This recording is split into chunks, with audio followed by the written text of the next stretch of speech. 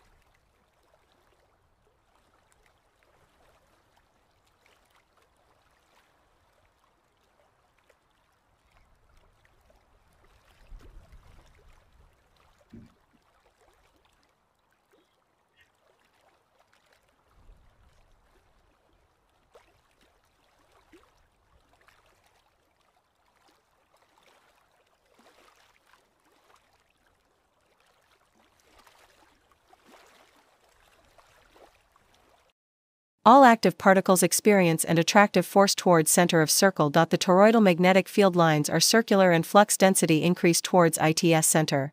The path of ferrofluid particles in it shown by green arrows. These lines are perpendicular to magnetic field lines. In the next slides we will go through minute discussion about what is happening inside a toroid when it filled with ferrofluid and placed in magnetic field of permanent magnet. This is a toroidal magnetic field intensity increase near center. S1, S2, S3, S4, S5, S6, S7, S8 and S9 are particles of ferrofluid. These particles experience force due to magnetic field gradient and try to move towards center. Their path of movement is mechanical lines of force, and these lines are concentric.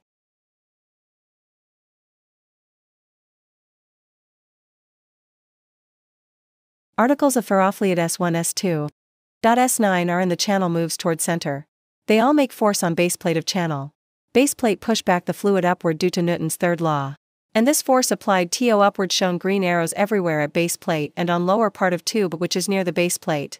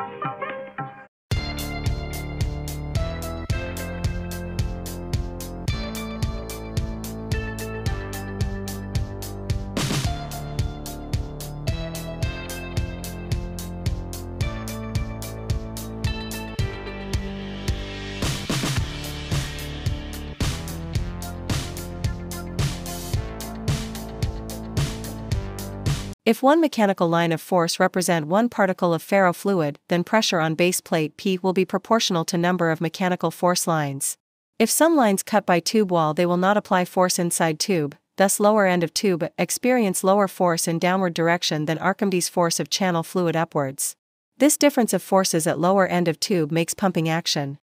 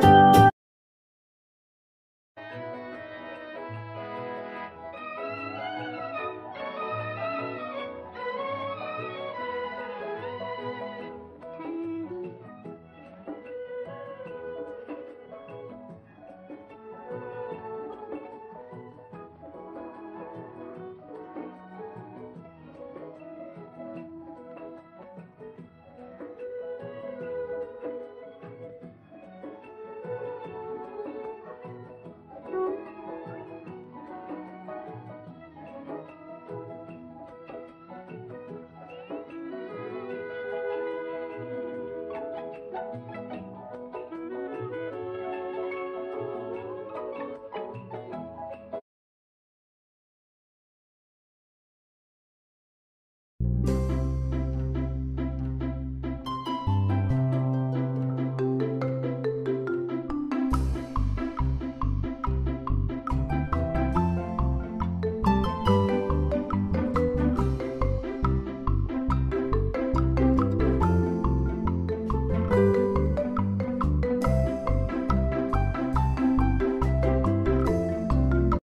is difficult to compare tank B with the channel, because in tank B pressure is generated by gravitational force on water, and in the channel story is different. In the channel the pressure is generated by gradient magnetic field.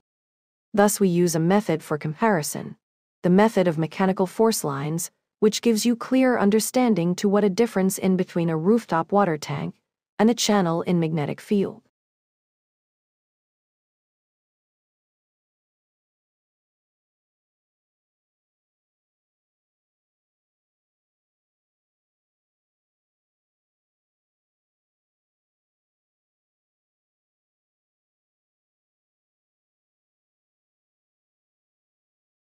In water tanks some particles are apply force on side walls, because the wall block their path. Mechanical lines of force show the path of particles and direction of force. Remaining particles apply force on base plate. Thus force on base plate is only applied force of particles over the base plate, F proportional to NP, where NP is number of particles exactly over or perpendicular to the base plate. In the channel all particles of ferrofluid apply force on base plate, because they moving towards base plate. Thus number of particles increase to apply force on base plate. Their paths are concentric lines. F proportional to NP plus no, where no is number of particles in other than over the base plate.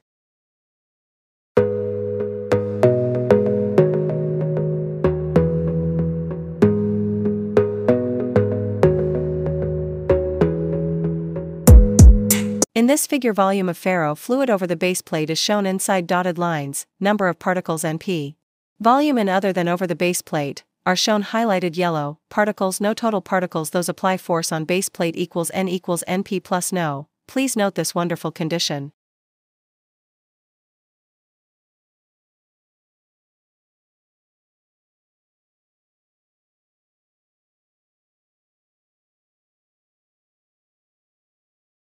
Why a permanent magnet doesn't make motion. A permanent magnet laying on your table does not make motion because their condition is P1, P2 equals 0. A permanent magnet can make motion when it used with a channel.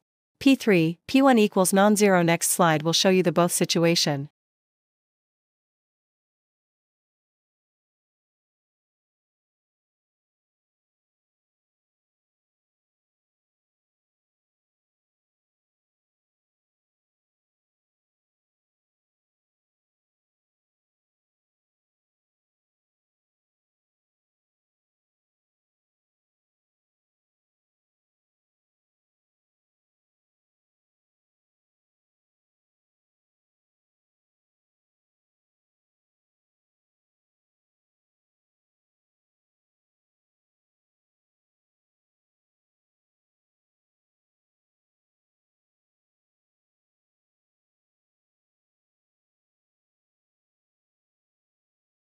Magnetic field lines are circular instead of parallel horizontal.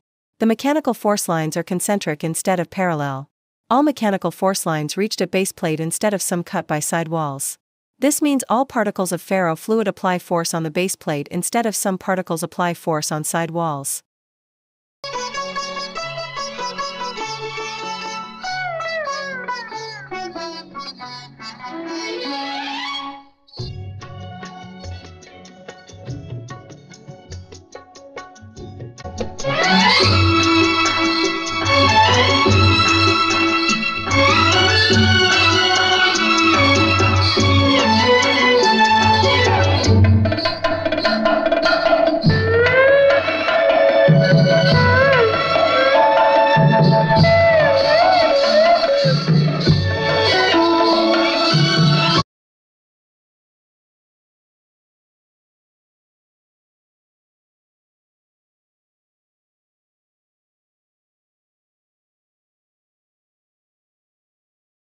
In analogy to virtual gravity, magnetic weight MWC of channel is greater than MWT magnetic weight of a tube of same base plate.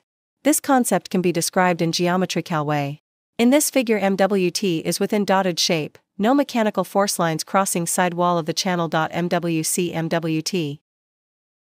Someone asked me how it is possible. My answer is if there is a non-zero force F3 F1 present in the channel, what it will do. Except then pumping? If total particles of ferrofluid are not pushing sidewall of channel, why they not apply a force F3 greater than F2? If Archimedes' force depend upon volume, how it is possible F1 of tube A is equal to channel, which has area of base plate equal to tube A, e force F3. It must be F1 smaller than F3.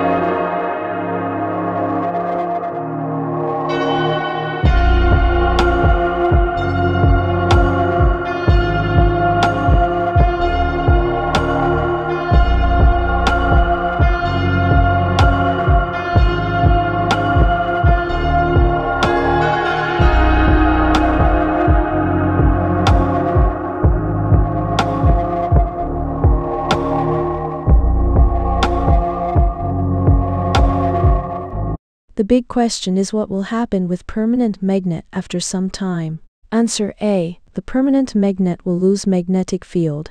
Magnetic field is a flow of particles, and it moves ferrofluid particles like wind moves windmill. Answer B. A permanent magnet don't lose its magnetic field even after years of working. Domains are quite stable. Thus device will work very long time without any input energy. However, the law of energy conservation tested thousands of times true, but still it is an experimental law, not a logical or geometrical. There is no matter inside matter and no energy is inside the energy.